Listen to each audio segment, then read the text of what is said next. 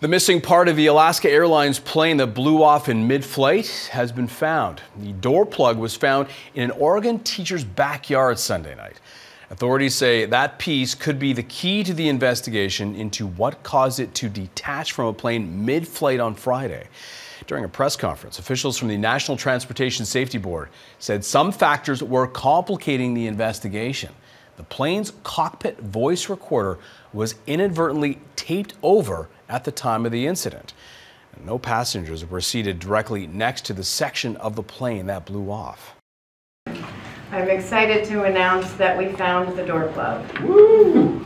Thank you, Bob. But Bob contacted us with 2 photos of the door plug and said he found it in his backyard. But we're going to go pick that up and make sure that we begin analyzing it. The cockpit voice recorder was completely overwritten.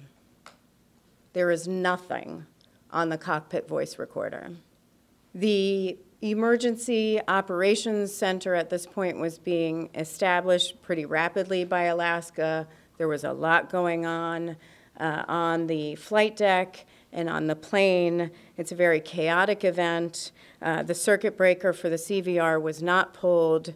The maintenance team went out to get it, but it was right at about the 2-hour mark, and it was completely overwritten. At 2 hours, it re-records over it, so we have nothing from the CVR.